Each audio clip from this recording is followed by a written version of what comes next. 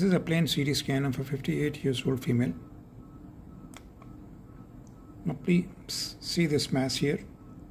This one is a mass which lies in the upper part of left thalamus and extends into the deep white matter above left thalamus.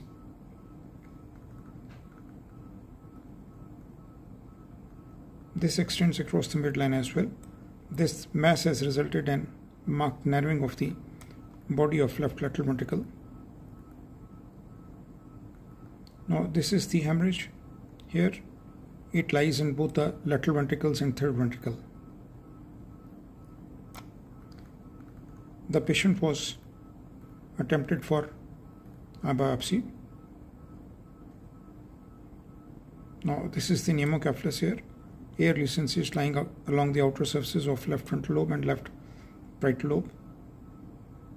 This is the site of bar hole here.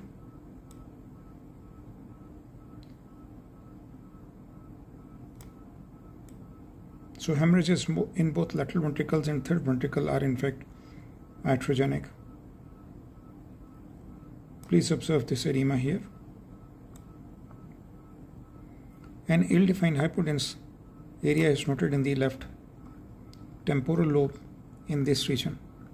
This lies fairly away from the actual lesion and may represent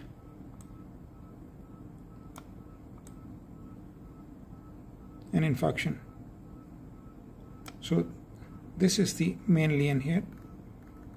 This represents most probably a glioma. I wish I had the contrast CT scan. Now this is the lesion here, this one. This is the third ventricle, this is lower part of the thalamus, and this is the lesion involving upper part of left thalamus and the deep white matter. Right lateral ventricle is dilated. This is suggestive of mild obstructive hydrocephalus. This in fact is the hemorrhage, this one.